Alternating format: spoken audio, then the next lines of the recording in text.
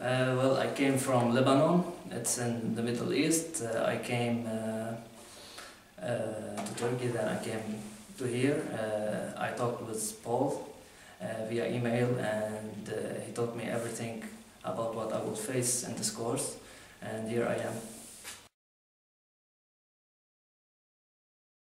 I learned how to analyze data, how to change data from an ECU to make the car better, emission wisely and performance wisely. The best part was how to treat different ECU and how to manage to change value in them and to make the car better and better. Yeah, actually I will. You are a good instructor, and the facility is good, and we can learn plenty of stuff here, and good people also.